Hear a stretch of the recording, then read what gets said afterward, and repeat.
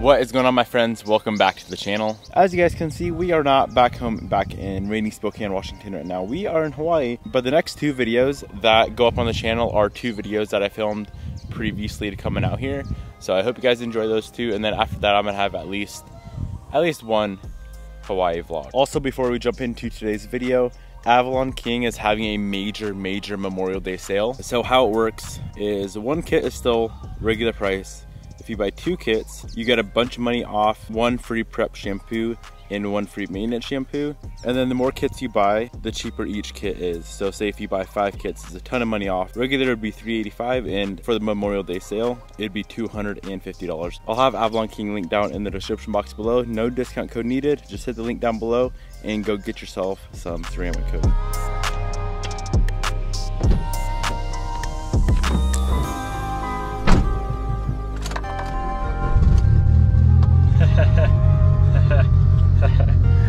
This thing is so freaking loud.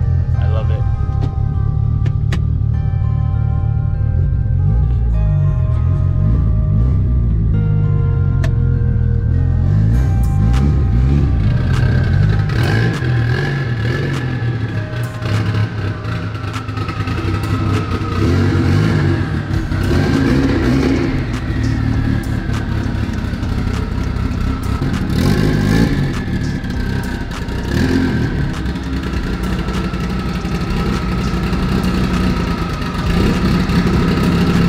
What's going on, guys? Welcome back to the channel. This car is really loud. I can't wait to put my downpipe back on so I can actually hear myself talk and think. I think we can all agree it's a little aggressive, especially like bouncing off the ground. It's kind of like the Duramax. As soon as we put that axle dump on there, it made the truck so much louder just because the exhaust is like dumping off the ground, and that's what's going on with the Evo right now. We don't have the downpipe on, just that elbow. Downpipe is chilling back there. Still waiting on that guy to cure so we can get her back on. But yeah, this thing is freaking dummy loud. Today should be a pretty interesting day. I'm excited. I've had some parts laying around for a little bit. Let me grab them real quick because I've had them for like 6 months probably, and I don't know why I haven't put them on yet. Fairly interesting packaging, not gonna lie. A wood crate. They are carbon fiber pieces, so I'm sure that's why they wanted them to be well protected. We have these pieces here, which are gonna look cool. And then we picked up a new boost gauge as well. And if you remember back a few weeks ago, we were trying to put a boost gauge where the factory clock is, which is right there. I know I still need a radio for this thing. She needs a lot of little things. So we picked up this boost gauge, and I think this guy is going to do the trick. This was like 40 or 50 bucks. So I hope we can get this one to work. The last one I cut apart was like 20. So if we can't get this thing to work, I'll probably just give up on the project. This is the sender for the boost gauge. But I think first off, I want to go ahead and open these up and get them on the car, because these are going to completely change the front end of this thing.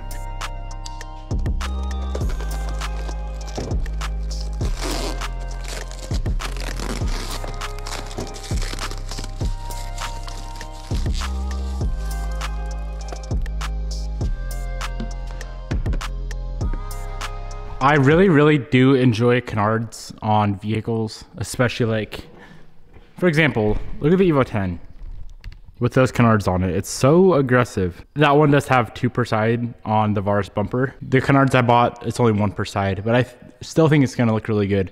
The reason I always take so long to install stuff like this is because I'm always like back and forth on whether or not I wanna start drilling into the bumper. Because as soon as you put these things on, you can't really take them back off because there's gonna be holes in the bumper. That's the unfortunate thing about stuff like this. These guys do sit pretty low, pretty much butts up right to the bottom or right to the top of the lip. So she's gonna sit like that, but I think that looks sick. I really like it. So that's the first thing we're gonna do today, is get these canards on. I hope we like them, because if we don't like them, there's really no going back. I think I like them. I'm gonna go ahead, get them installed on the car, hopefully even, left to right. And then we can step back, take a look, and see how good they look.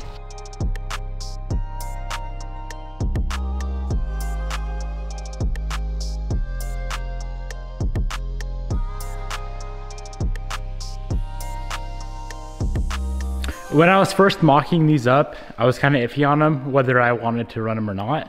But now that they're on the car, I think I really like them. They look sick. It's nothing crazy. It's not like they stick out a ton or they're super aggressive like the Varus ones, or the Varus front on the 10. It's just like a nice subtle carbon fiber canard. It's sick. Flows nicely with the front lip. Overall, I think that's a win. I really enjoy them. Obviously now we kind of have to run them, but I think that is the right choice.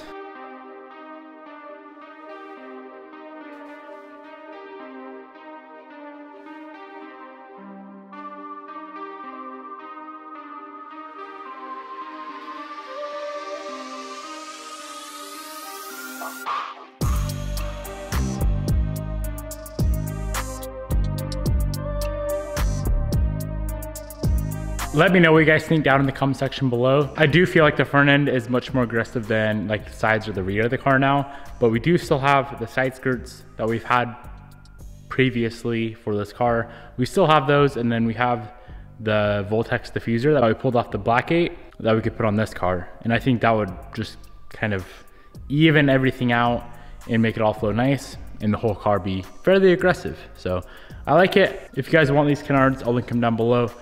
Let's go ahead and move on to this boost gauge. I really hope we can get this thing to fit. I'll know right off the bat, as soon as we start pulling it apart, if it's gonna work or not. I'm gonna completely disassemble this thing.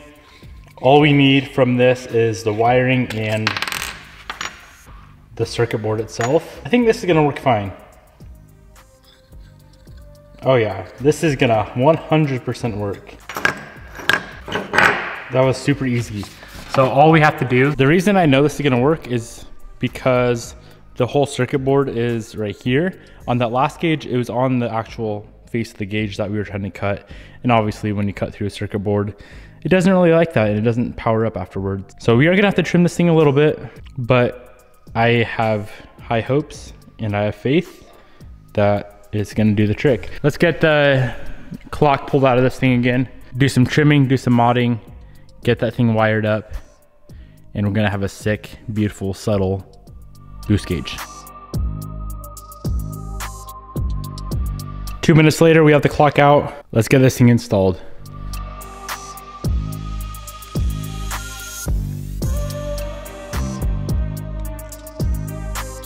So let's see here.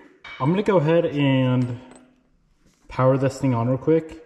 I don't know which way is top or bottom. I would assume that is top, but putting this thing in, getting it all installed, and then realizing you put it in backwards would probably be the worst thing in the world. Okay, so these little, look like resistors are on the top. So this guy is gonna sit in here. This is gonna be super easy to fit. All right, I'm gonna do a little trimming up top, cut a little slot in the bottom, because there's a little slot on there that'll kind of hold it in place, and we can get this guy installed. I am freaking excited, guys.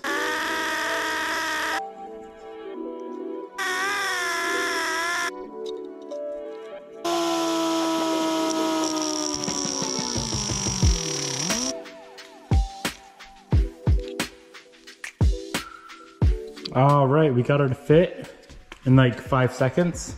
It's like it was meant to be pretty much. Now I just need to figure out how to secure this whole gauge. Like it's tight already, it'd probably honestly stay. But I think I'm gonna throw like a little bit of epoxy or JB Weld on the backside of this thing just to make sure she never comes out. You know what, before I go ahead and epoxy it, let's get everything wired up and make sure it actually works and actually reads the boost before we spend all that time. So let's see what we gotta do here. Wiring is pretty straightforward. Reds, ignition 12 volt, a switch 12 volt. Blacks are gonna go to a ground, and then it says blue wire connect to sensor white wire, but it's actually green. So green is gonna go to white. All right, we got everything wired up. It's chilling at negative 0.1. It'd be cool if it was 0, but let's fire it up and see if she actually reads the boost.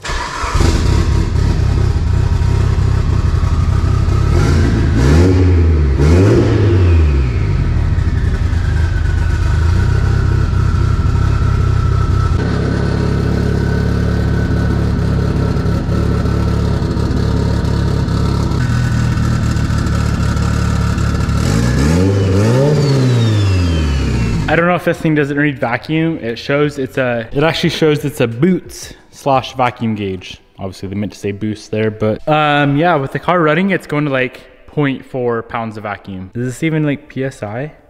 Maybe this is like, I wonder if this is, no, it has to be PSI. I know it's PSI. I wouldn't have bought anything else.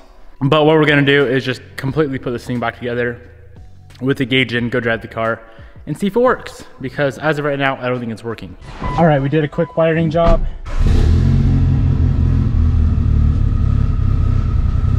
Let's go rip it. And if it starts showing positive boost, we'll be all right.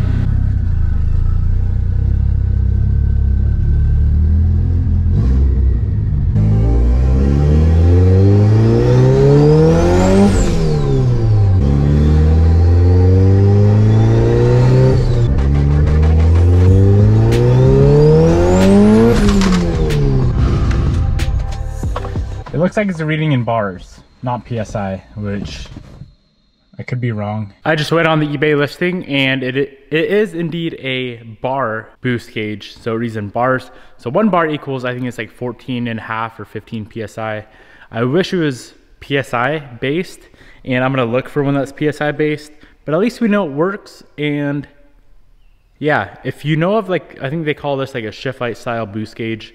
If you know of one of these guys that reads in PSI, drop a link in the comment section below. It's cool, it works, and it's sick. It's a really, really dope location. So I'm gonna get everything completely wired up. I'm gonna run it. Even if we can't find a PSI gauge to put there, the bar will work fine. It's just, I'm not used to reading bars, but I guess it is. It's a little extra JDM. Let's get it all buttoned up. We gotta run that boost line or the boost source, and then we can go rip the car. Because as of right now, this car is tuned on 32 pounds. So it should be a touch over 2 bar.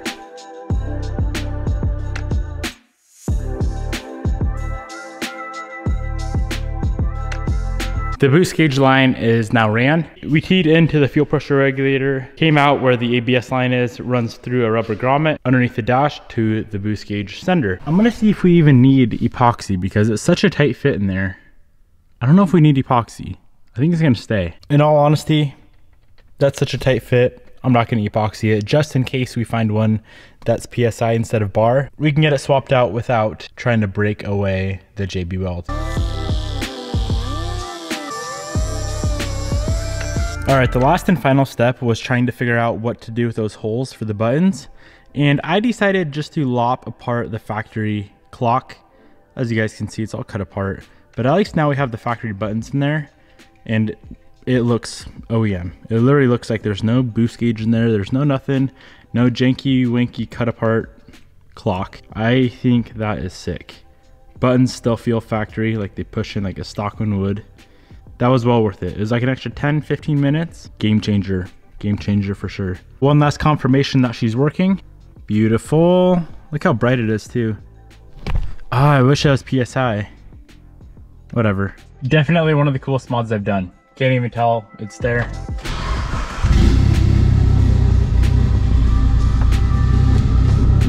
Until you fire it up, then you can tell it's there. And it's super bright too. I love that.